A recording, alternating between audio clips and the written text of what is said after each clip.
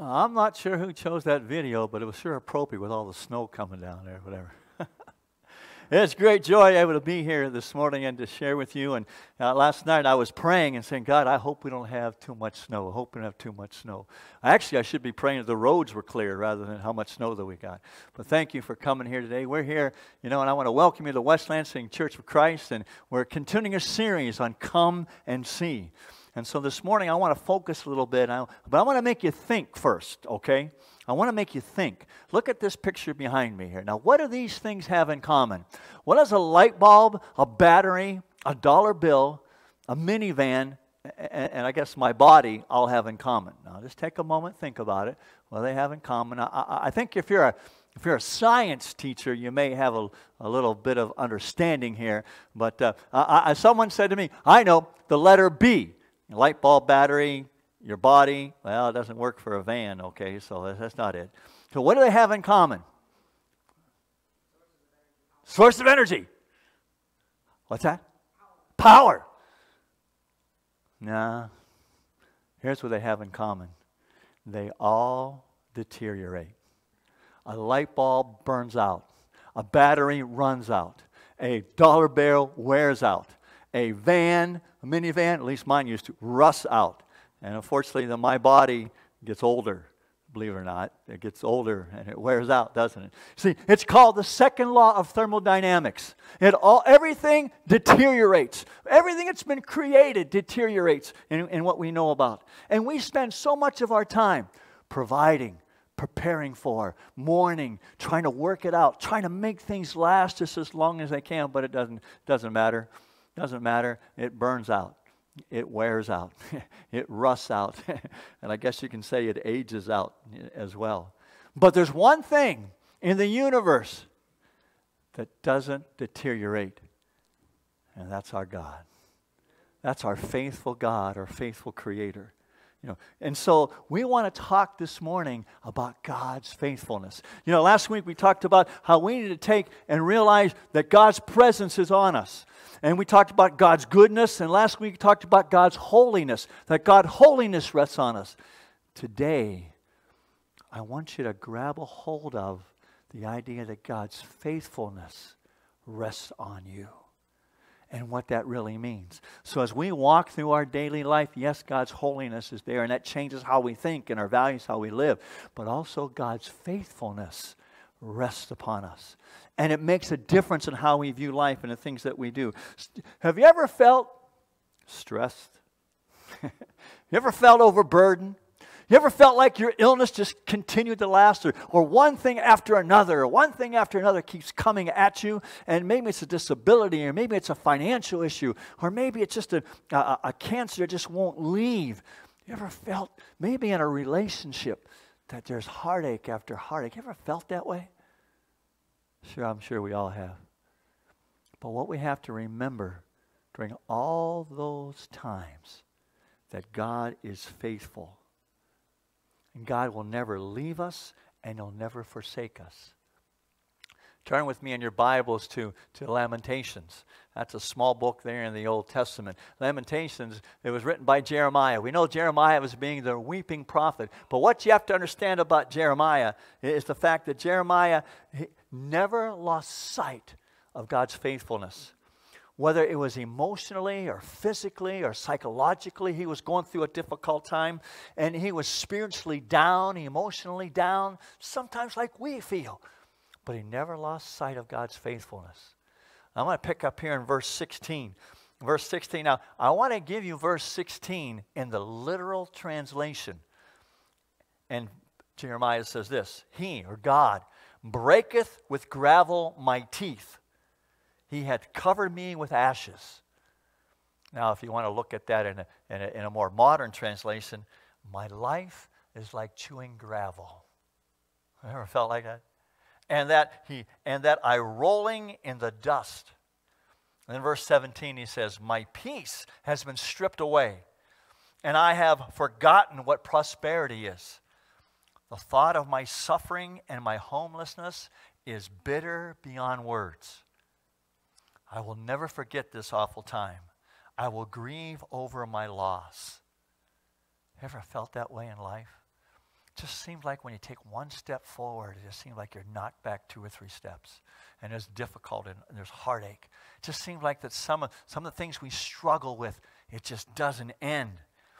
But he doesn't stop there. Jeremiah comes full circle. Look at the next verse, verse 21. He says, yet I will dare to hope when I remember this. The faithful love of our Lord never ends. His mercy never ceases.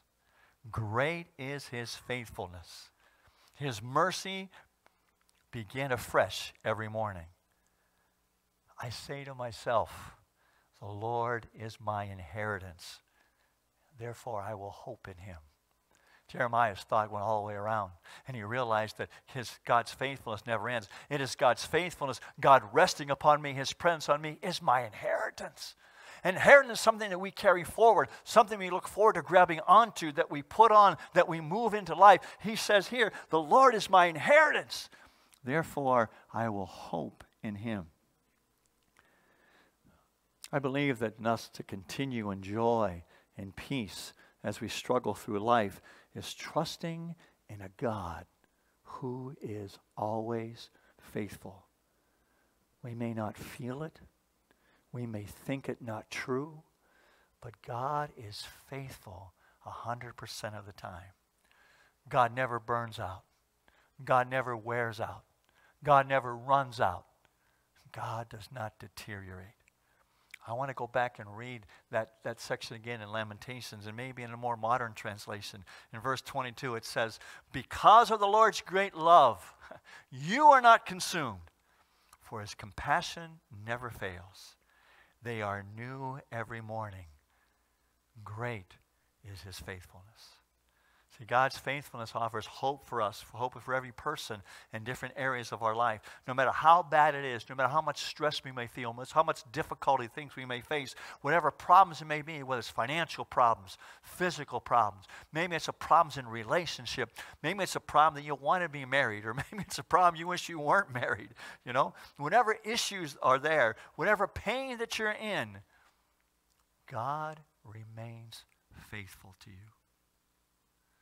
The scripture that's given me comfort the last couple months is from Psalm 145. Psalm 145, verses 14 and 16. The Lord is faithful to all his promises and loving toward all that he has made. The Lord upholds all those who fall and lifts up all who are bowed down. I'm so thankful God's not like us. Oh, sometimes I'm so unfaithful. Sometimes I'm so forgetful. You know, I forget to hang up my clothes. I forget to cut vegetables like I'm supposed to. Sometimes I forget to put gas in the car. Have any of you parents or grandparents ever forgot to pick up a grandson or granddaughter at an event? Yeah, see, we're all forgetful. And we're all not faithful necessarily in the task that's set before us. But we have to realize that God is faithful. He will never, ever, ever, he will never forsake you. Every promise he has made, for sure, you can hold on to and keep it. And you know what my problem is? I want God to solve it now.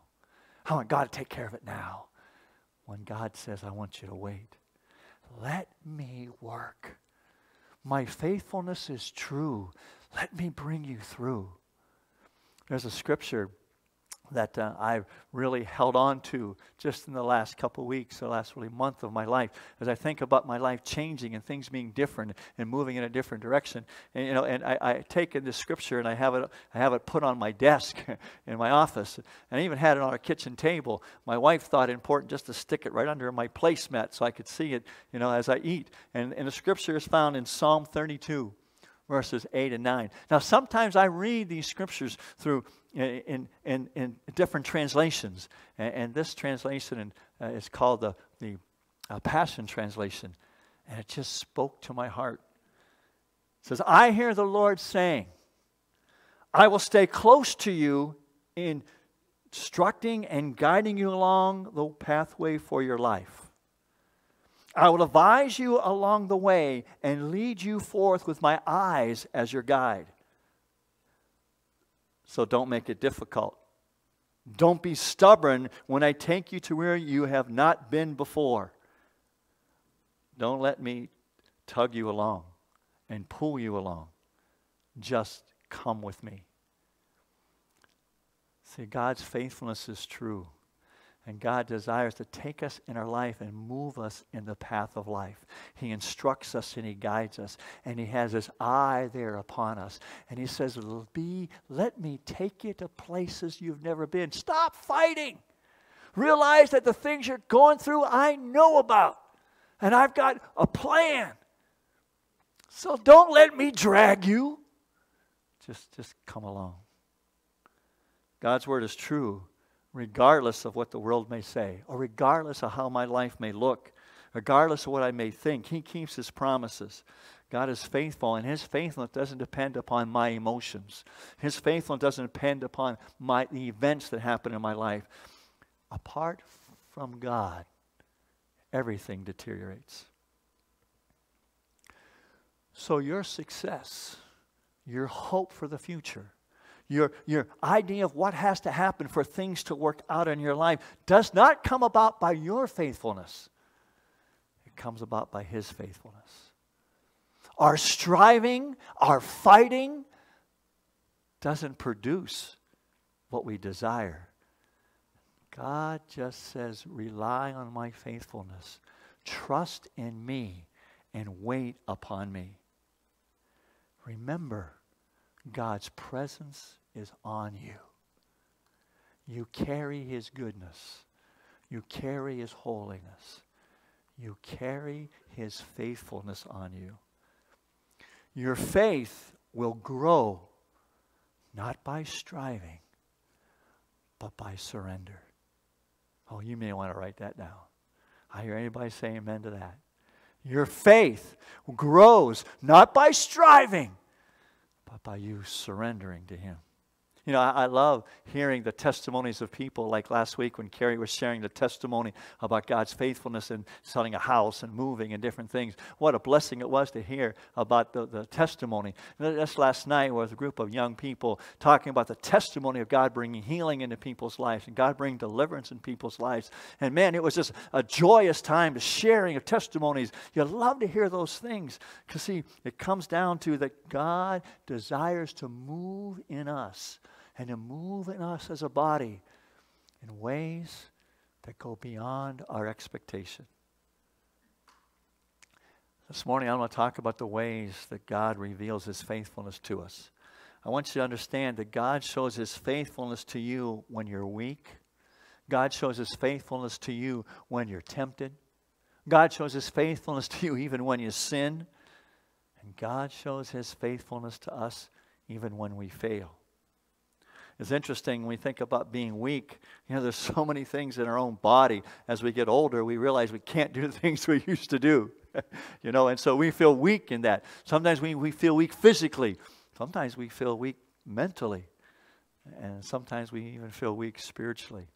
I don't know what Paul's problem was here in Corinthians. You know, we talked about the thorn in the flesh. I don't know what his problem was, physically, emotionally, spiritually. We're not sure. And maybe that's good because then we just can't compare and say, well, God. But we know this. We know that God is strong when we are weak.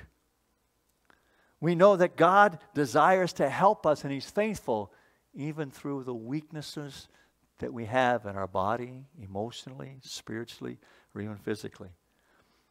Paul says here in 2 Corinthians 12:9, he says, my grace, God's saying to Paul, my grace is sufficient for you, for power is perfected in weakness.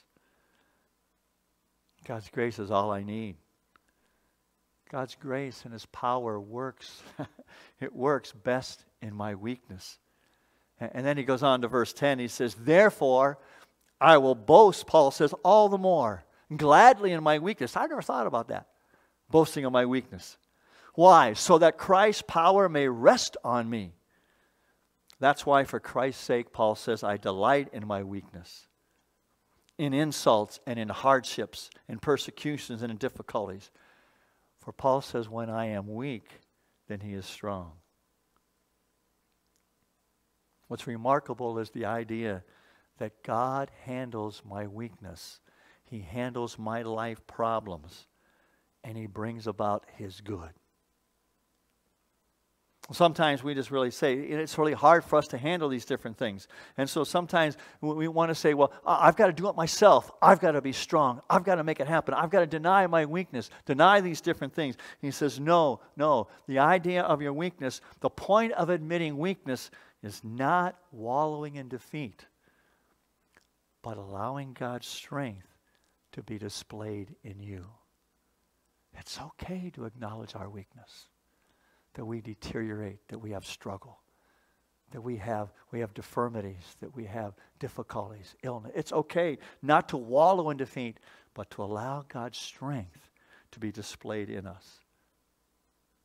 We can look at the different things that we struggle with, whether it's our jobs, or whether it's financial things, or whether it's our country, or whether, maybe we're desperate and we want to throw up our hands and say, God, I just can't take it anymore. God, I just don't know exactly what to do. We have to realize that God desires to come into that situation and to bring about His power and His glory. And then what happens is then we look at you and we look at what has happened to you and how God has come and His power has been displayed in you. And we say, you know what? We know you couldn't do it on your own. We know it wasn't you. But it was the power of God working in you and through you in the weakness that you have. Our God is faithful. He reveals His strength to you and I when we're weak. Our God also reveals His strength to us when we're tempted. I have something up here that I want to share with you. And I want you to know that temptation is not sin. This is some chocolate cake here. Oh yeah, somebody took a bite out of it already. But here's some chocolate cake. Now let me just say this. Let's just pretend that I'm on a diet. And God has said, look, I want you to be disciplined. I don't want you to have any of that cake. I want you to leave the cake alone. Well, you know what happens? I'll tell you what, that cake smells good. It looked good. Matter of fact, there's even a fork up here. And so my mind just keeps thinking about this cake. I want to eat it. I want to have it. But I'm going to walk away from it. But every time I walk away from it, I'm still thinking, I got to have the cake. I got to have the cake. I mean, that cake is right there. It's chocolate. Chocolate. I love that kind of cake. You know what that's called? It's called temptation. And temptation is not sin. I could be tempted in that way, and that's okay. That's not sin. We have to realize this, that it's not sin to be tempted. And I use this idea of chocolate cake because it's a non-emotional, it's not threatening. But maybe instead of chocolate cake, you're here this morning and your chocolate cake, your temptation is pornography. Maybe your temptation is unforgiveness. Maybe your temptation is pride. Maybe your temptation is speaking lies to make yourself feel better or look better in the eyes of. I don't know what your temptation is. See, we all have a chocolate cake. We all have those things that tempt us. But we are not to be defeated through temptation. For God is faithful to us. 1 Corinthians 10:13, he says, the temptation in your life is no different than what others experience.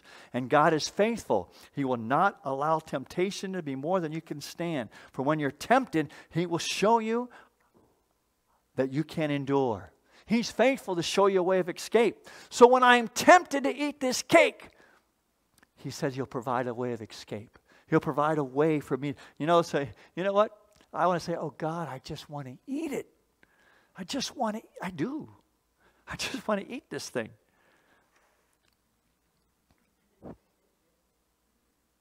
But He says He'll provide a way of escape. Maybe you need to take your cell phone and turn it off at night. Maybe you need to move the computer into the main room.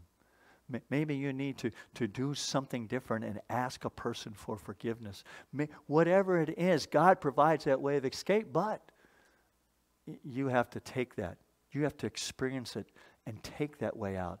Every single time, God provides a way of escape because He's faithful. And He shows it to us. But you know what happens sometimes?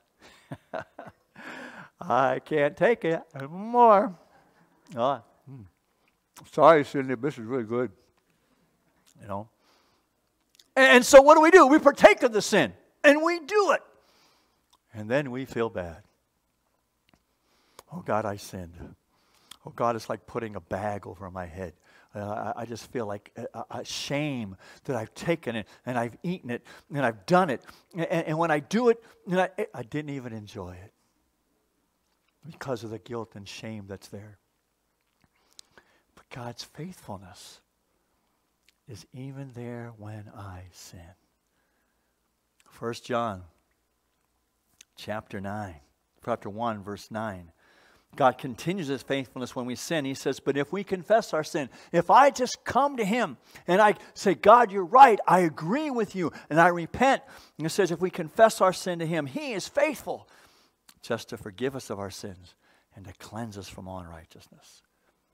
So I agree with God. I confess my sin. He's faithful and just, and He does two things. He forgives me of my sin, and then He cleanses me from all unrighteousness. Yeah. He's there when I'm weak, and He's there when I'm tempted, and even when I sin, He is still there. What a wonderful God that we have, and His faithfulness toward us. And you can say, well, I don't feel forgiven. It's not about feelings. It's about His truth of His word being correct. It's about His faithfulness. But then you know what happens sometimes? I come back. I come back to having more. I come back and I continue into the sin. And I say, God, I'm really sorry. God, please forgive me. God, forgive me. And then I'm okay for a day. Then I come back, and I come back for more. And I say, God, I'm really sorry. Please forgive me. And I come back for more. And I say, God, I'm really sorry. This time I mean it. I'm setting my face against it. I'm not going to do it anymore. And then 2 days later, I come back for more. Even when we fail and have that habit of sinning, God is still faithful. 2 Timothy 2:13 says, if we are unfaithful, He remains faithful. He cannot deny who He is.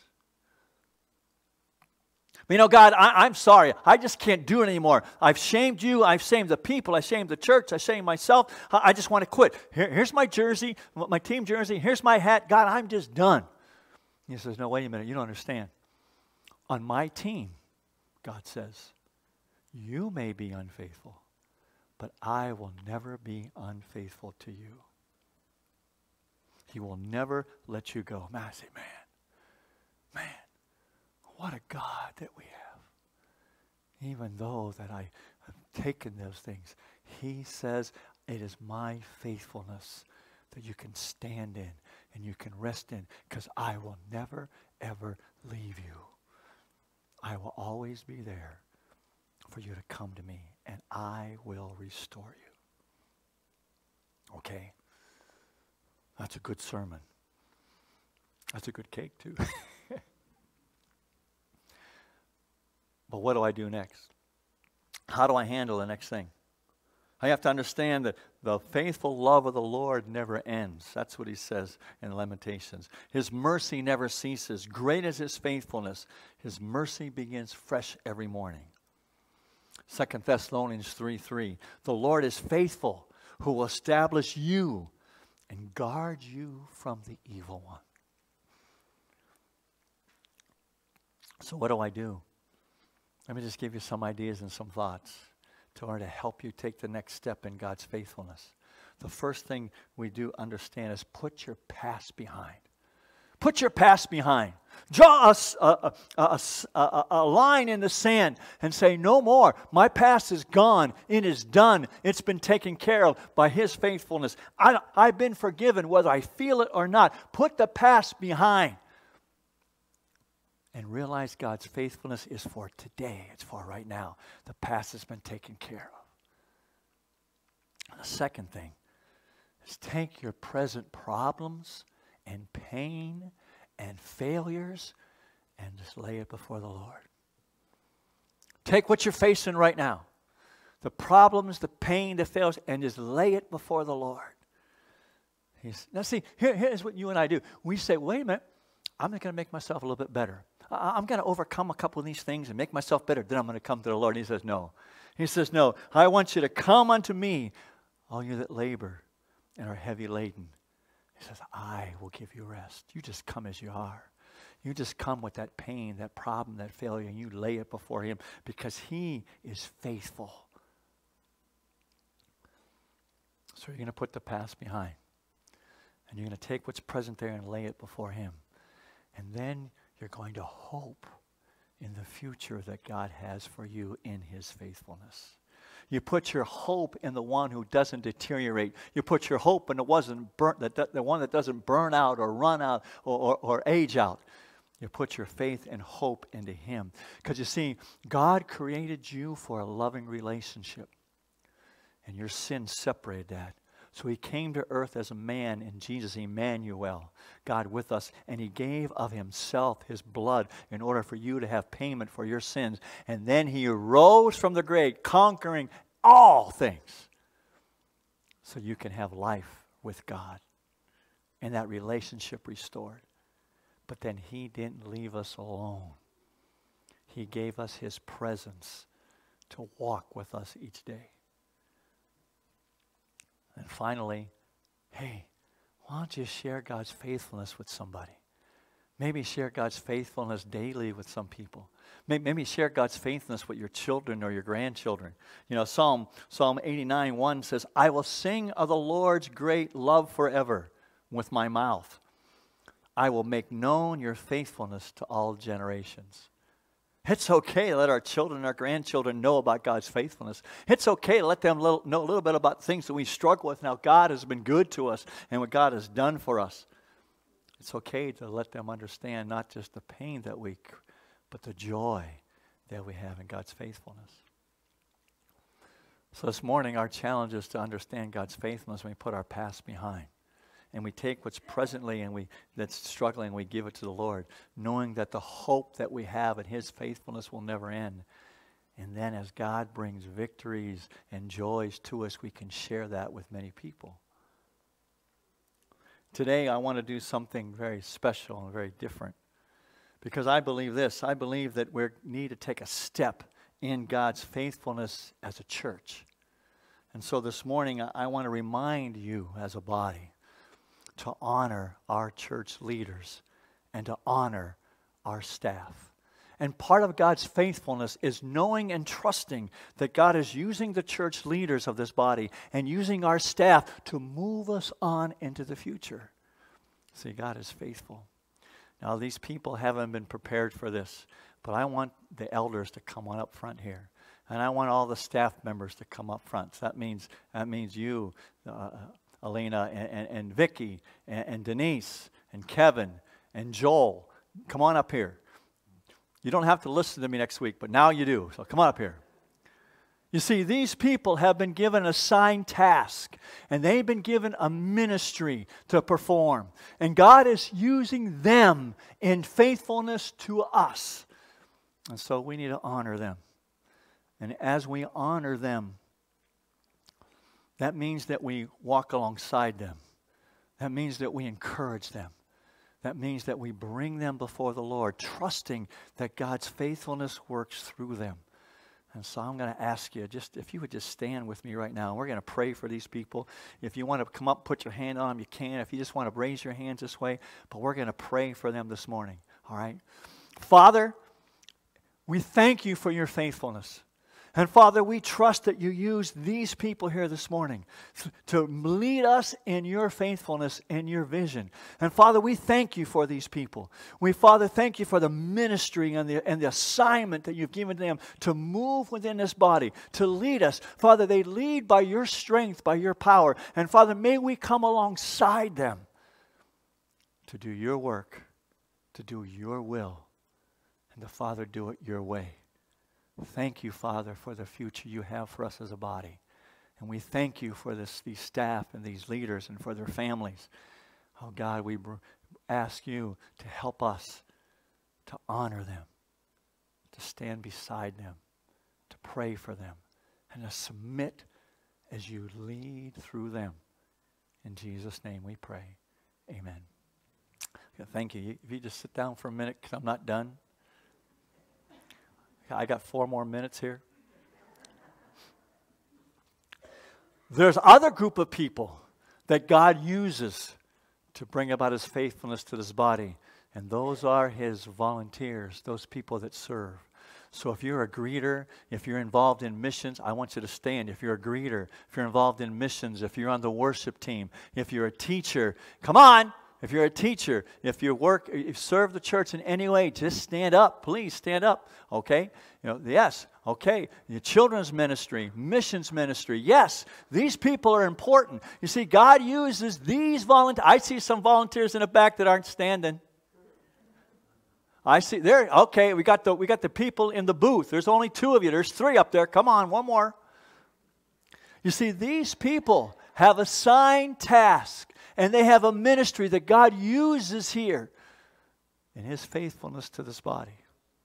And so I just want you to push, well, put your hands out. We got some people in the nursery that are serving right now. We have some people that are out there in the children's ministry and those that are behind the scenes working. So we're just going to pray for you and thank you as volunteers. Thank you as servants of the Lord. Heavenly Father, thank you for these people.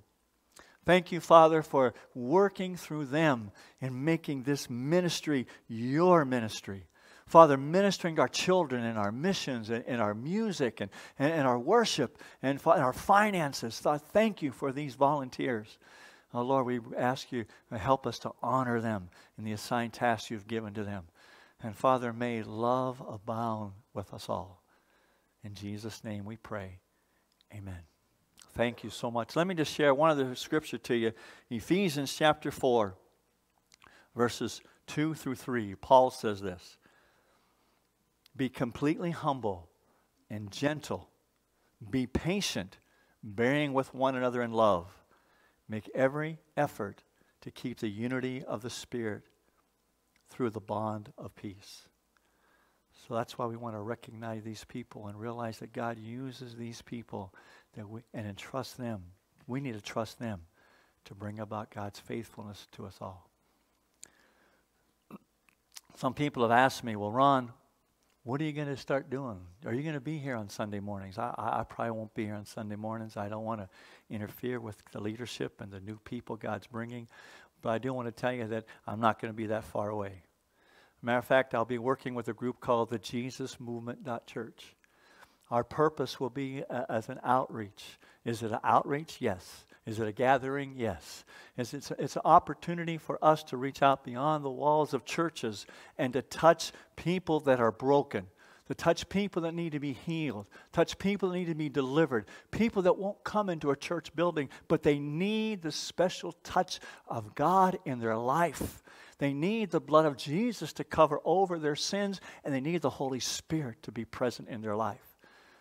And so I won't be that far away. Matter of fact, if you know where the Elmwood Plaza is, that's where I want to say an office is going to be. But it's more a place of teaching, more a place of encouragement, more a place of worship. And if you can go on the website, you can find out different things about what's there and where it's located. I'm not going to be that far away. God has not moved me from ministry. He's given a different direction so that His kingdom is at hand. And I pray that as God desires it in heaven, that He has it here on earth.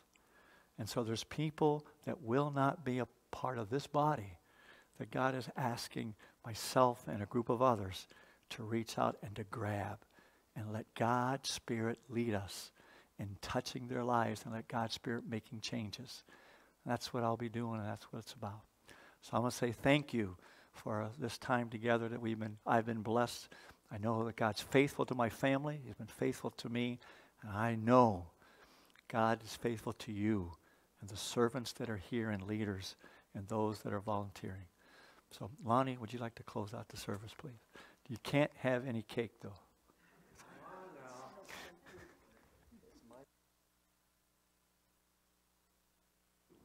It's good cake. Well, the writer of Ecclesiastes said there's a time for everything, and a season for every activity, didn't he? Well, as you know, or maybe you didn't know, this was Ron Klepal's last sermon as a senior minister here at the West Lansing Church of Christ. That doesn't mean we might be able to get him back sometime to preach once in a while. We don't know what God has in mind. But Ron's on a new adventure now. He's on mission with God, and God is using him. We're on an adventure with God right now, and we're on mission with him in our church as now we continue our activities. There's going to be a time without a senior minister, but that's okay. We've done that before. But we look forward for God bringing us in a new senior minister to work with us in all that we do here. So I'm just praying for God that everybody here will be praying about that and will use whatever gifts and talents that God has given you and bring them forth to this congregation here as we move forward through this time. On February 19th, after the worship service, we're going to have a time of recognizing Ron and Cindy for the 17 years they poured out to us in our congregation. So put that on your calendar. Try to be here if you can. Okay. So this time let me close our service with prayer. Father God, we're so thankful for you because you have always provided for us. You provided us Ron and Cindy Klepal when we needed it.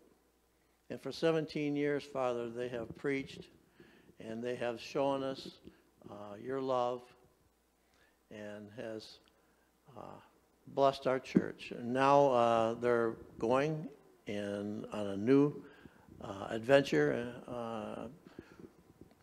doing the same thing, but in a different way. Father, I pray that you will bless this congregation right now, Lord, that we will continue on strong, faithful, and doing all things in love, which binds them all together and what makes them count for you. So dismiss us now from this service and be with us and guide and direct us. In Jesus' name we pray. Amen.